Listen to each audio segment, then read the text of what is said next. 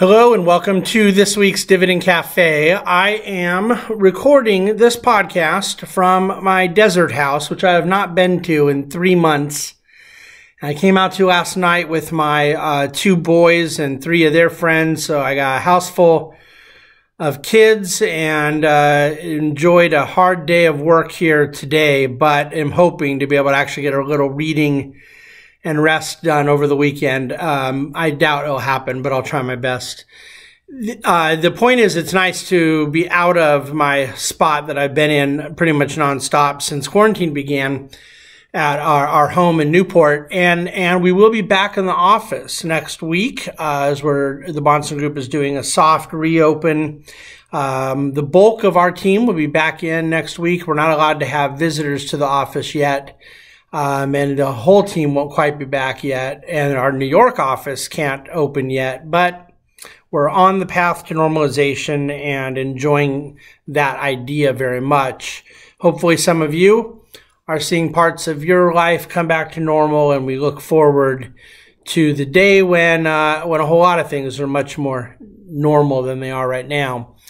I want to spend time today talking about a few things that are on my mind as I am evaluating post-COVID economic life. And one of the things I point out at dividendcafe.com today is that there's a certain understanding of what that means, or assumptions as to what that may mean, that are pretty consensus right now, pretty regular, pretty pedestrian. I'm hearing them several times a day. About how people aren't going to want to go to work anymore, and people are only going to do video conferencing, and no one will want to fly anymore or travel for a couple of years and stuff like that. And a lot of the things I think that people are assuming are really, really wrong. Some of them are not necessarily wrong, but probably there will be nuances or more caveats around them. All of them, though, I think are uninvestable. They don't represent something that I think is practically significant for an investor. And they also really, in most categories, are just simply not the most significant aspect of what I'd be focusing on when we look to post-COVID economic life. And so there are a few different short-term potential catalyst that I want to highlight for you right now. But then there's longer term ones that I think represent the more meaningful and substantive considerations for a thoughtful investor and for a thoughtful investment advisor. In my mind, these short-term catalysts have a chance of surfacing, but not an assurance of surfacing. But if someone were to say, what is it that could disrupt risk assets right now, stocks or real estate or something like that, in the next month or 3 months, something like that, I have a couple thoughts around it.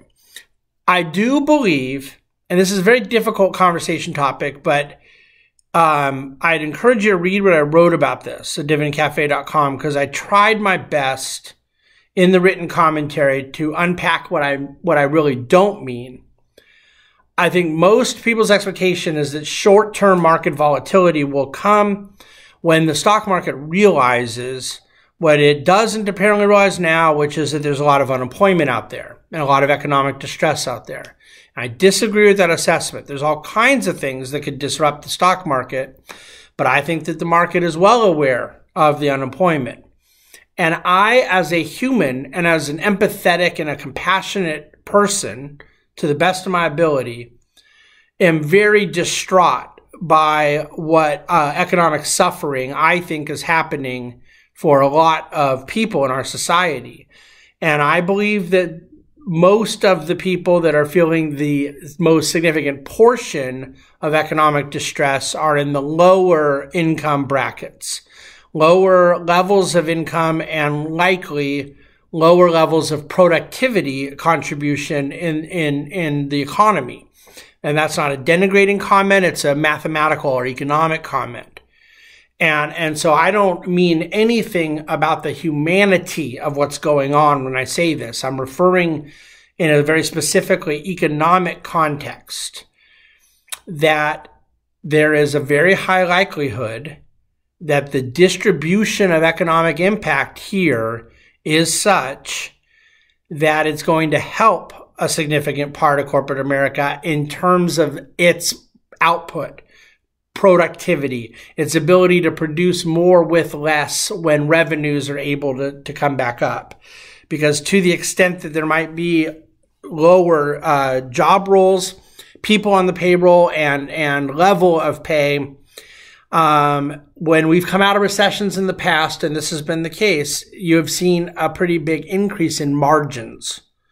And so I think that a lot of what has held the market in a state of resilience is the understanding that this is particularly focused at the lower end of the productivity spectrum where the pain is most severe, which creates an even worse, I think, a worse human component, but economically changes the variables around how it affects things.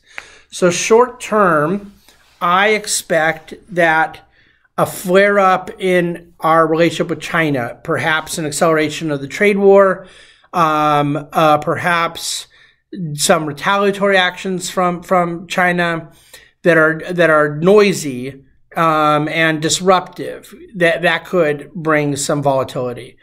I think that there should certainly be headline volatility and political volatility. I don't know, but there may be market volatility around Stimulus 4.0.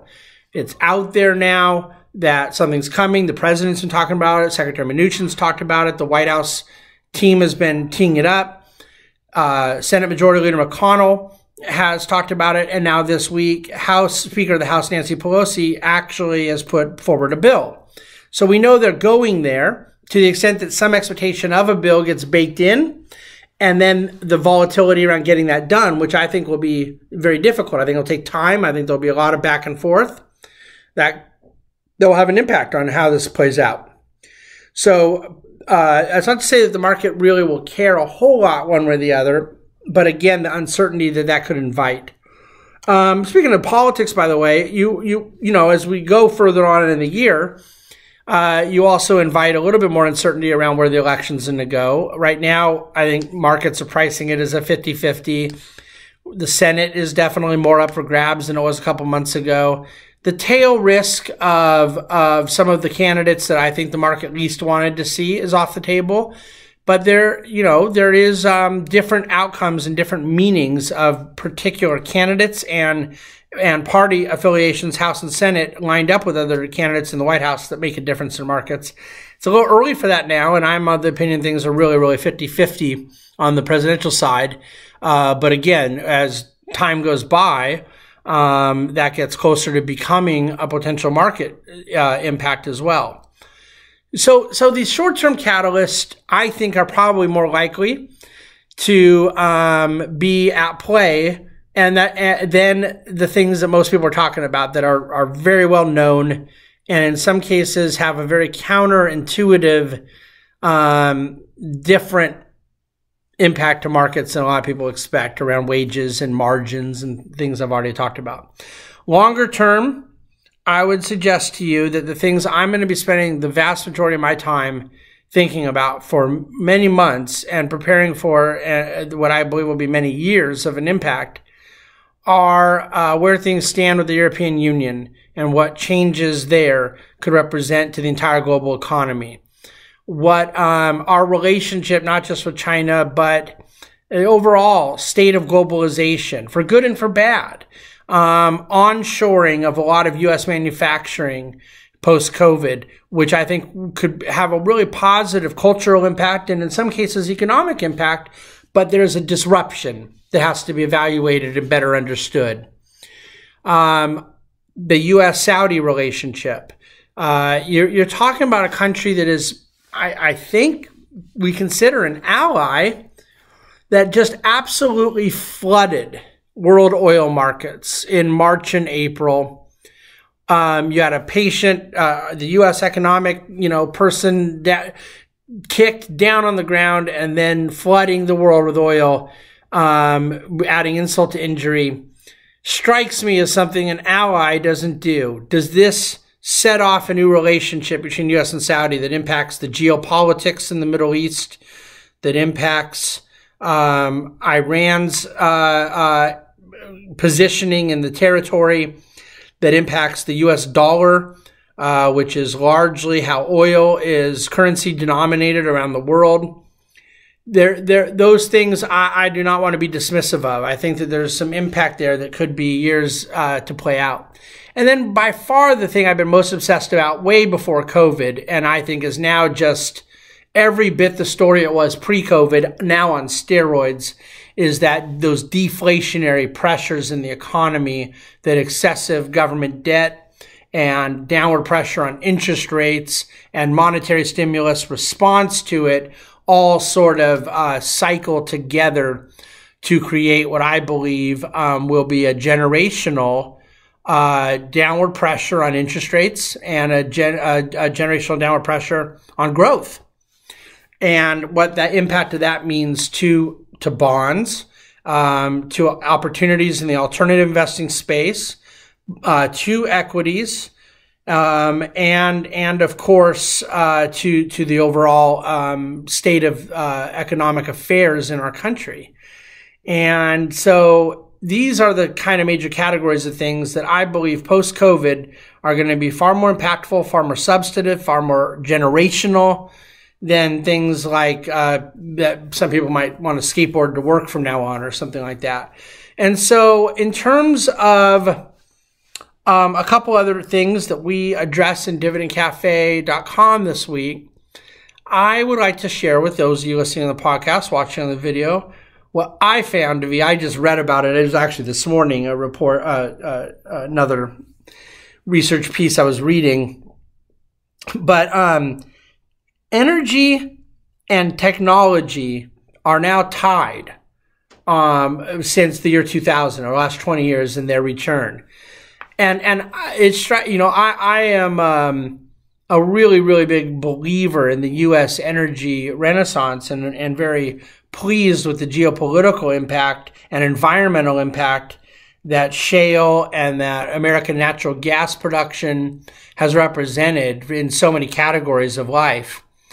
But I was utterly shocked just knowing how bad the energy sector has been in such a bad place for 5 years now, and how on fire FANG in the technology sector has been. But that's how, from 2000 to 2014, that's how significant the energy outperformance of technology was.